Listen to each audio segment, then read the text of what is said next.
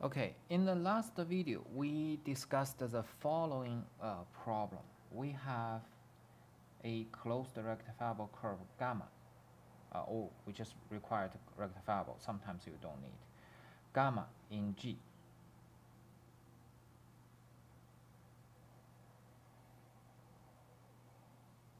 And then we have an analytic function f. Then we have f composed gamma. We call it sigma.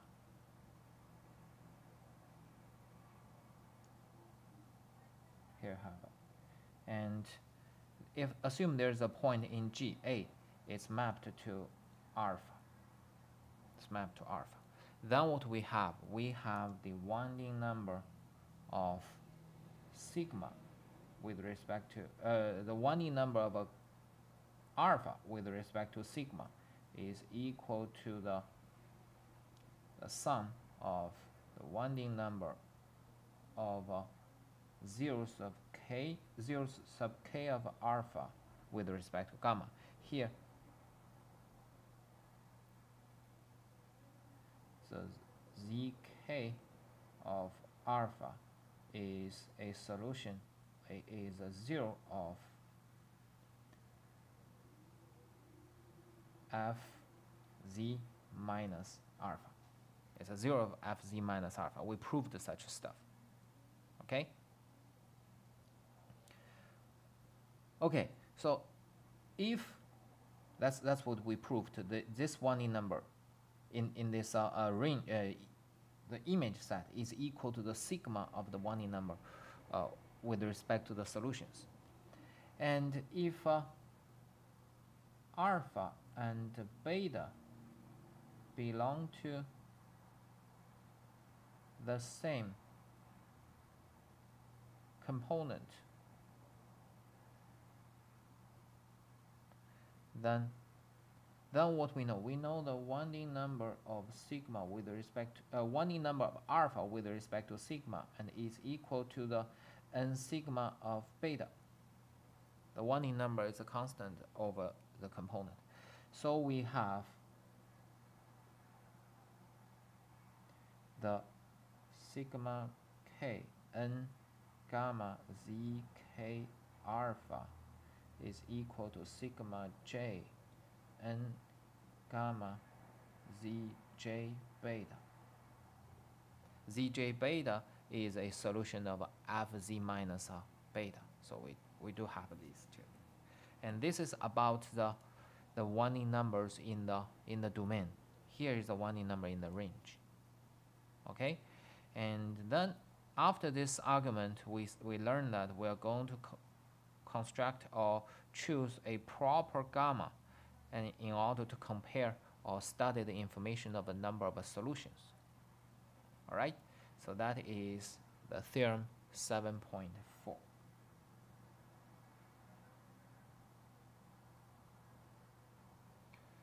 Theorem 7.4 says, suppose f is analytic in B A R, and let alpha equal to FA. It's the image of the center. If fz minus alpha has a zero of order m at z equal to a. It may have other zeros, but here we only focus on one zero, the center. It has a order m. Then there is an epsilon greater than 0 and the delta greater than 0, such that for ops value eta minus alpha less than delta, the equation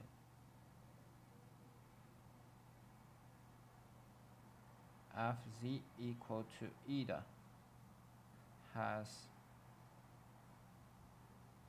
exactly m simple roots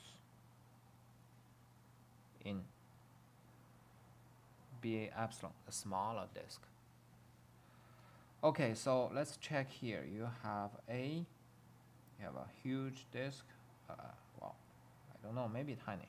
The radius is r, and then you have alpha. Alpha is equal to FA. It says then you can find a delta and epsilon. So we have a delta and epsilon. Such that for every point eta inside this open disk, you have exactly m simple roots, so that Fz is equal to eta. Eta cannot be alpha. If you have alpha, the alpha has a root a, but it's not simple. Okay, so what is a simple root?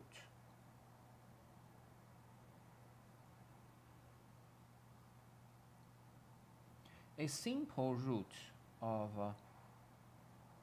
equation Fz equal to eta is a zero of the function Fz minus eta.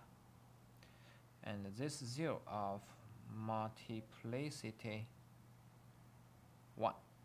0 is a multiplicity 1. Then that's a simple. Okay. Every eta you have m simple root. So this theorem also tells us that this image B alpha delta, this is really the image. It is onto. It belongs to f of B A epsilon, belongs to this one, right? Every eta there's at least there's one solution, one root. So, and also Fz minus alpha has a zero of multiplicity, of a finite multiplicity.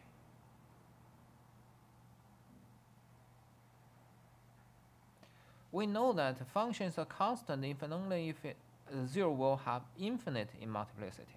Here you have finite multiplicity, then f is not constant.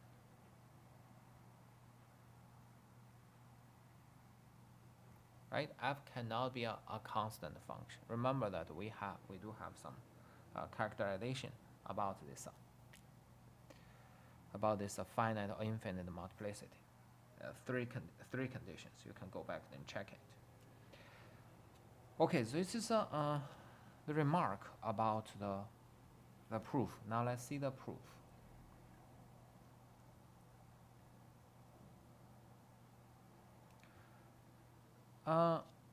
It's not a constant function, so we know that zeros of non-constant analytic functions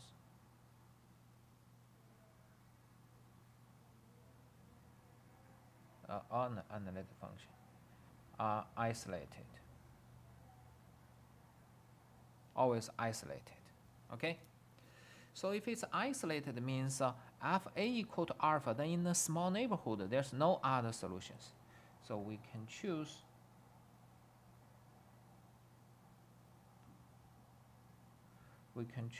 epsilon greater than 0 such that epsilon should be less than 1/2 r.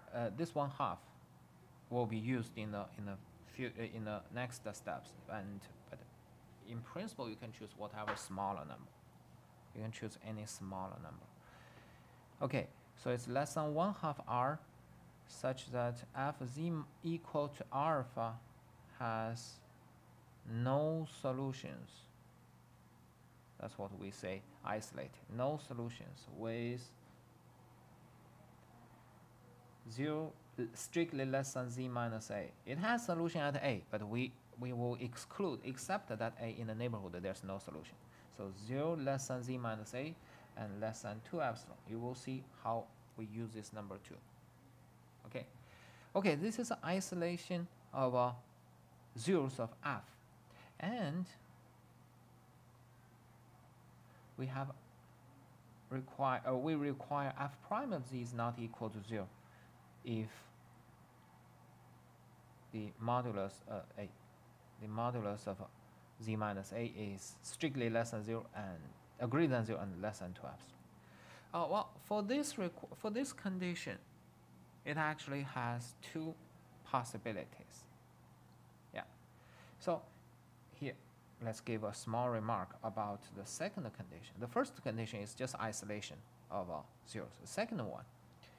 So remember that we have multiplicity m. Where's m? Multiplicity m. Multiplicity m. M could be 1. If m is 1, remember that, you see, we just talk about a function. Multiplicity of 0 is 1 means f of z starts from z minus a 1 z minus a 2 z minus a squared, and so on. We have a power series representation expansion. Then if you do the differentiation, you will get a1 to a2 z minus a and go on. And you will see that f prime of a is equal to a1, not equal to 0. Okay? So if m multiplicity is 1, the derivative at the 0 is not equal to 0. If it's not equal to 0, we use a continuity. F is continuous. So there is a neighborhood of a such that f prime of a is not equal to 0 in that neighborhood. Right? So this is the first condition. So that's why we can assume this. We can assume this. And second condition, the second one, if m is greater than or equal to 2, if m is greater than or equal to 2, you will get the first term disappears. At least the first term disappears. You will have fz is equal to a2z minus a squared and so on. And after you do the differentiation, the same thing, but you will just see 2a1 z minus a and so on. So you will get f prime of a is equal to 0. So if the multiplicity is greater than 1, then the derivative and the original function will share the same root, same solutions. But again, f prime is analytic, non-constant analytic.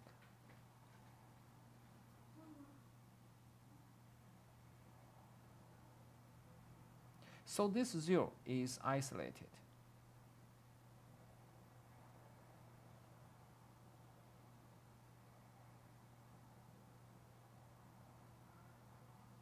This 0 becomes isolated. If it's isolated, it means it is only 0 at this point and in a neighborhood.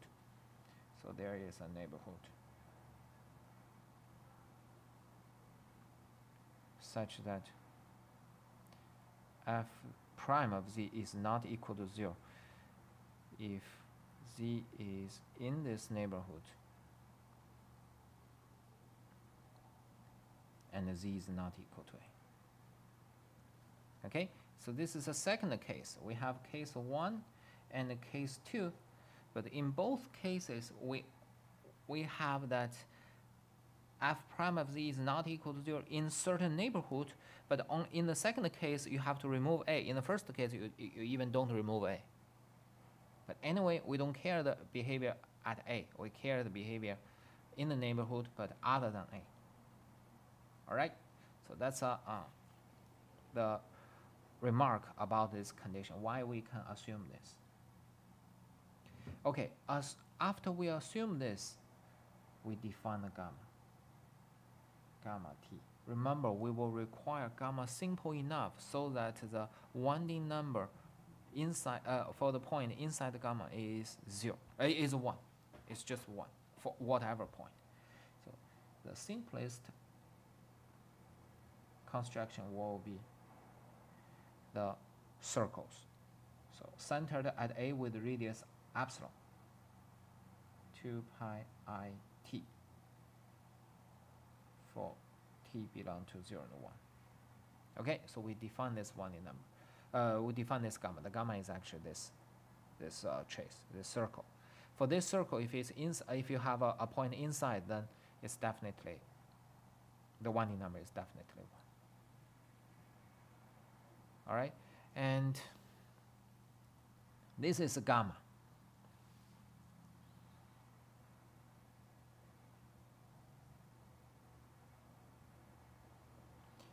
F, remember function F, sigma, and alpha. Right? So let sigma be F compose gamma. Sigma is F compose gamma. Then remember the trace sigma is compact.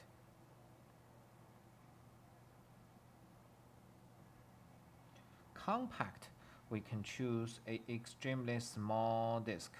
So choose delta greater than 0 such that this disk is totally inside the trace sigma. Okay, so that the B alpha delta intersect the sigma is empty. It's totally inside, very, very tiny. Okay, so if it's inside it, then we get that the B alpha delta is contained in one component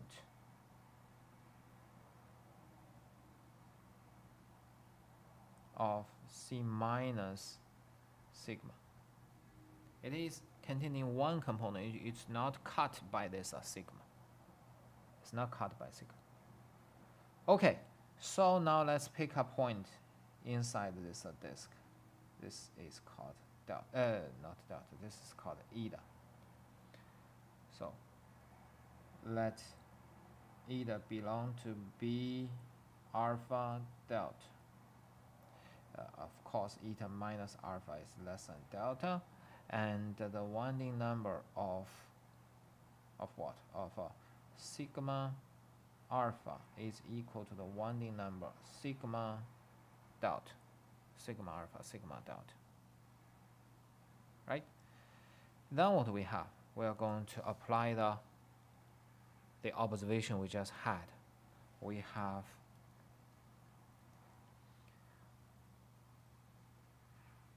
this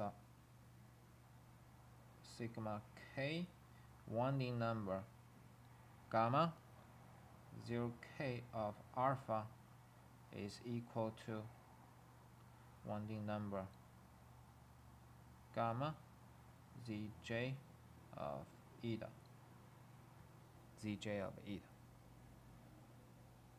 Okay, so here, what is this? This is 1. So this is m, right? It is equal to the winding number. This one is equal to m, because you have m repeated solutions. Zk equal zk alpha is a m times. So this one is equal to m. And we know that the winding number, this is one direction, and let's talk about the other direction.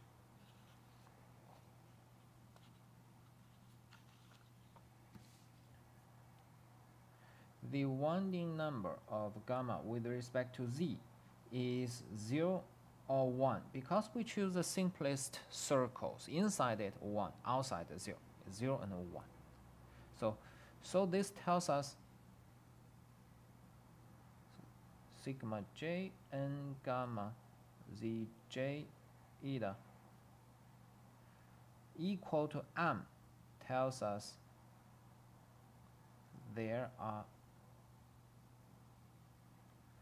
m solutions inside gamma, right? Outside will be 0. You exclude 0, just get it. M solutions inside gamma. So we're almost done. And remember, those numbers, those solutions are not alpha, are not A. A will be mapped to alpha. Well, you have M solutions. F prime of Z is not equal to 0 inside gamma for Z not equal to A. If it is equal to A, I don't know if it's 0 or not, but if it's not equal to A, it's definitely not 0. It's not equal to 0. Remember that not equal to 0 imply the multiplicity is 1. So those all M solutions have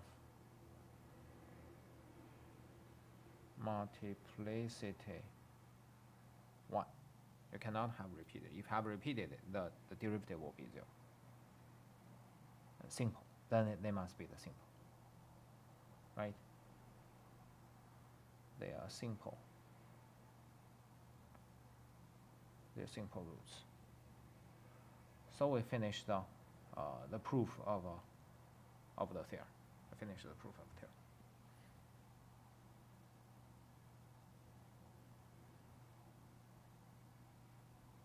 Okay.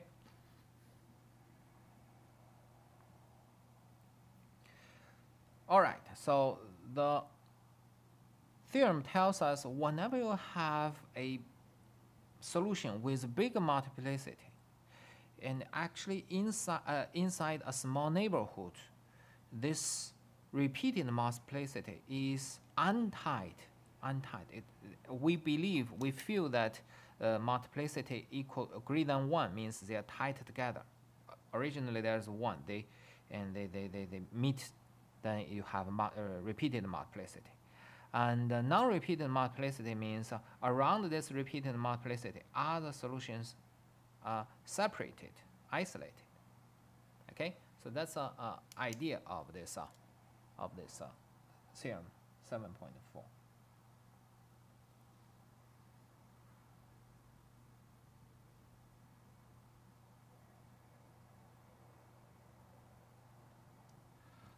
With the help of 7.4, we have the open mapping theorem.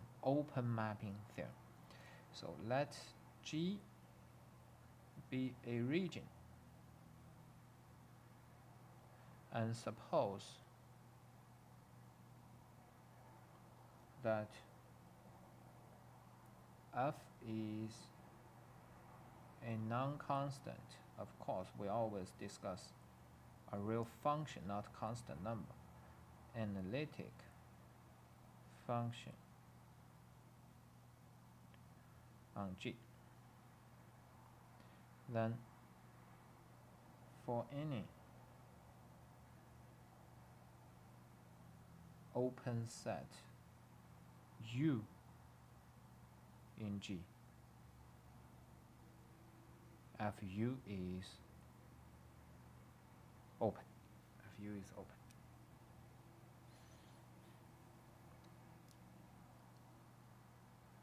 Okay. Well,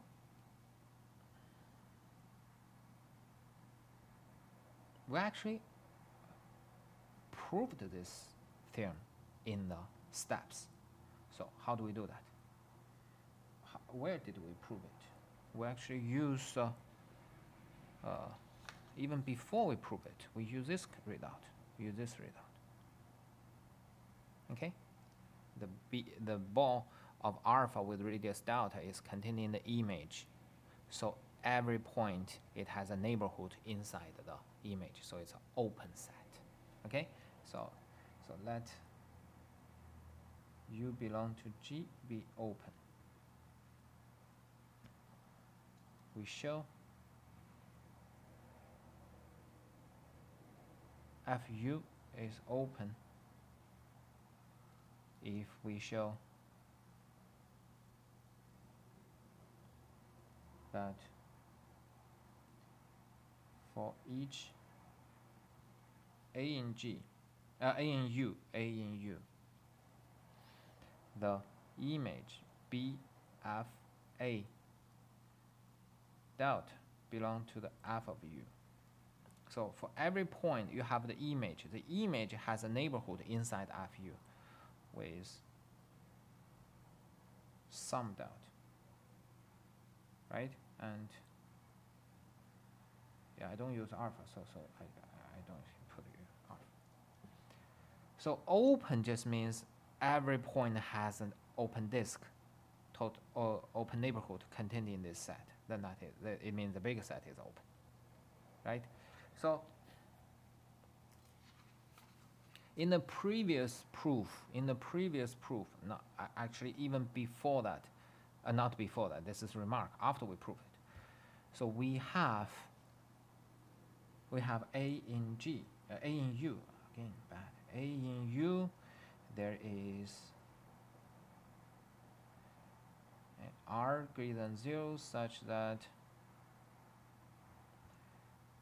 BAR contained in U. It's open. BAR is contained in U. Okay, now we talk about BAR. For BAR, then we have by this result, F alpha is equal to FA with multiplicity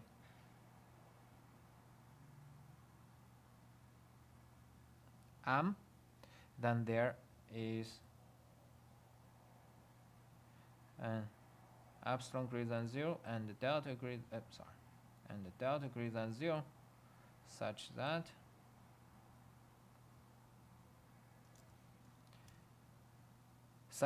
this has a solution, but we will directly jump to this part. The B alpha delta belongs to F B A epsilon. Of course, BA epsilon belongs to F B A R and belongs to F U. So see, it belongs to F U. So U is open. U is open. So this is a proof of such important theorem, the open mapping theorem. The open mapping theorem. All right. Okay, so we finished the proof about open mapping theorem. Now let's see how do we use this open mapping theorem to prove a corollary. So remember that if X and sigma are two metric spaces,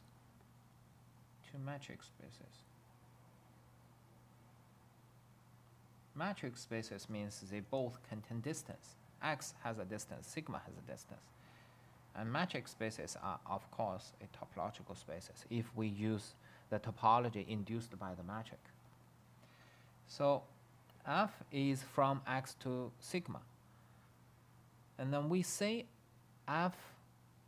that if F has a property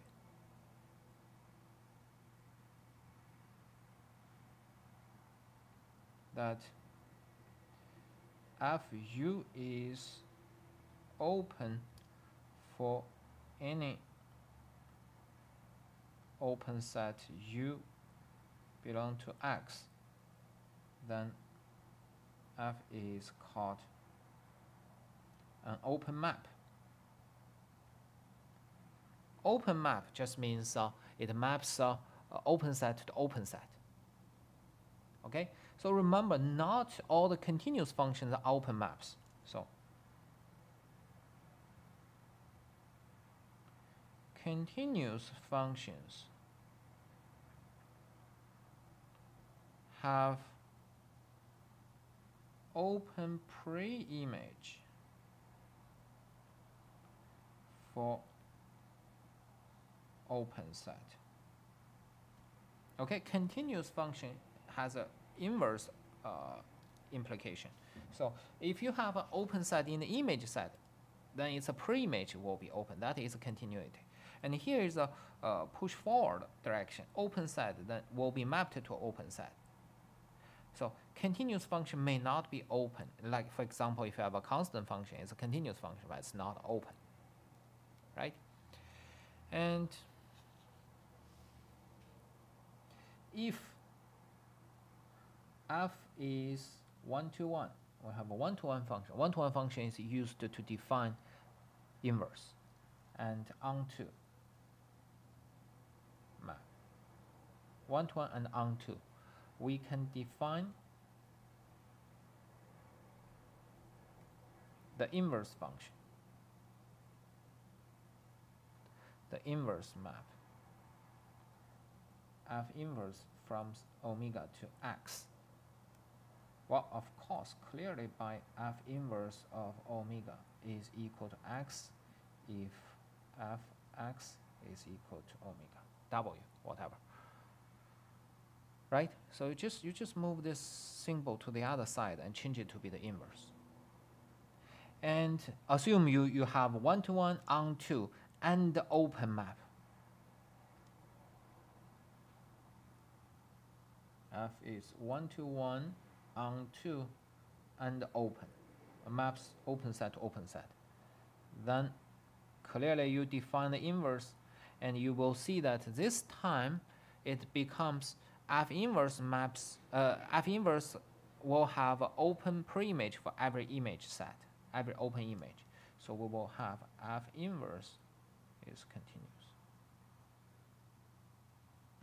Okay, so the other way is continuous. So the open map normally is used to determine F inverse, the continuity of F inverse. It could determine this. All right. Okay, so with this in mind, we have our corollary 7.6. So suppose f from G to C is 1-to-1 analytic, and it's not necessarily onto, we just figure out the image omega. Then whenever you have 1-to-1, then you can go back.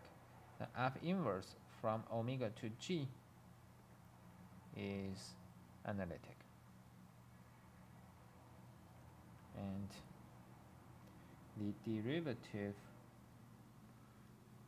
of f inverse at omega is equal to 1 over f prime of z. F prime of z. Z is what? Z is f inverse of omega. Actually, this one is better.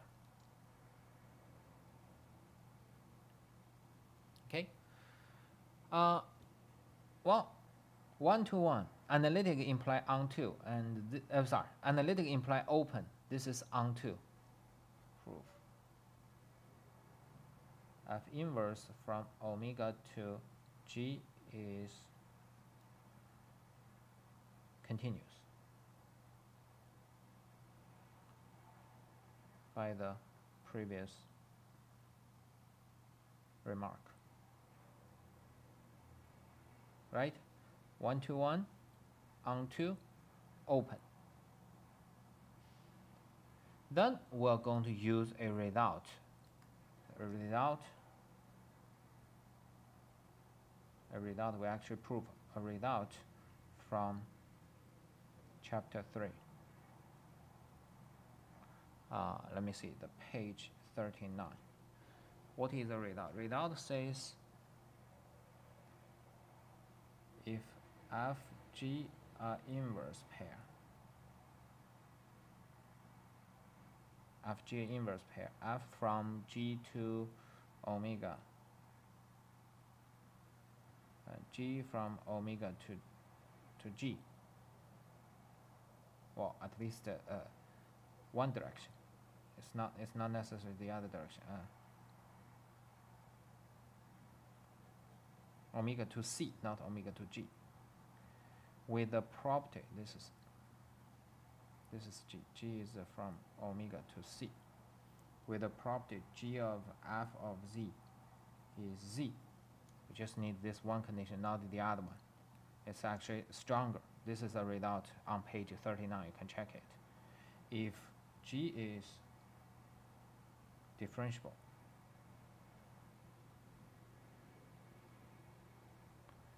and g prime of z is not equal to 0, g prime of z is not equal to 0, then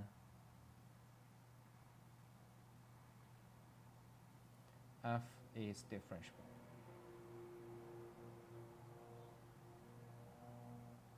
F becomes differentiable, and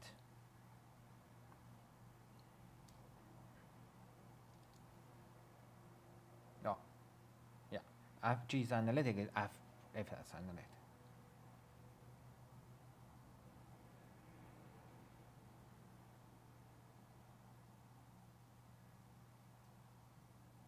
G is analytic, F will be analytic. All right. So by this theorem, we can get the condition like that. We can get our result. All right. So that's that is the proof. That is a proof. And 1-to-1 is used to guarantee that the derivative is not equal to 0. All right, excellent. So we finished this section 7. The section 7 is done.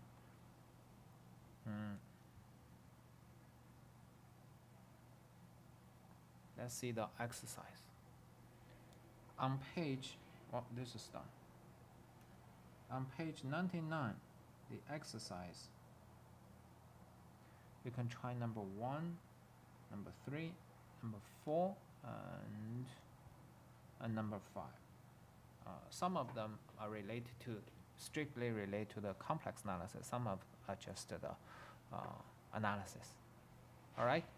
Okay, excellent. So we finish this video, and we will continue in the next video. Thank you.